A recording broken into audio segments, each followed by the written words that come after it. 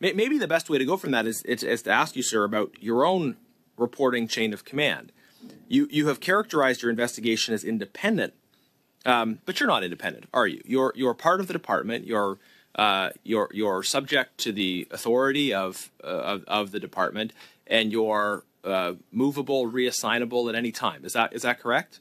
Of course, I do not have the independence of the OAG or the procurement ombudsman, for example, but I do have the space and time to conduct my work independently within the agency. Okay, you would like us to believe that you have space and time to act independently, but substantively in terms of your role, you are not independent. There are no independent attributes about your role. And you even told us that you're informally providing information to your superiors at CBSA on an ongoing basis. To wrap up, you are not an independent investigator.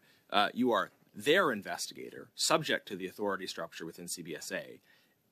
Do you think that compromises the integrity of your investigation? Very, very brief answer, please. It is normal for departments to investigate matters that occurred within their departments.